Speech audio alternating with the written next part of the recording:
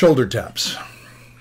So Tony and I are having lunch at California Pizza Kitchen the other day, and across from us I noticed this elderly woman sit down. She's dressed nicely, and she's at a large table by herself for about 5 minutes, and then what appears to be her daughter shows up, and I don't recall, 2 or 3 grandkids, and they all look spectacular, ready for a nice meal, obviously. And at about that time, a voice in my head starts saying, you need to go tell her how pretty she looks.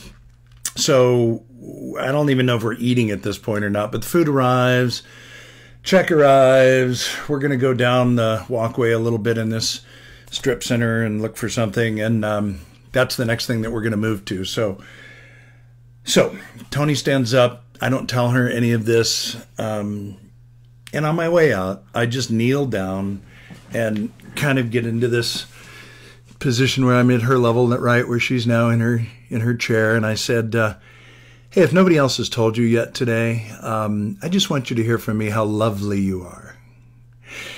And she looks at me with a look I've never seen before and says, I know you. And I said, no, we don't know each other. And she said, I know your spirit. And it gets really quiet between us. And she says, my husband died a year ago. And that's something he would have said to me. And at that moment, I can't talk. I can't talk. I'm overcome by emotion. And I just hug her and smile at her through tears. And I leave. But here's what I know, and here's the reason I'm telling you this. I believe that God taps us on the shoulders and uses us at just the right moment.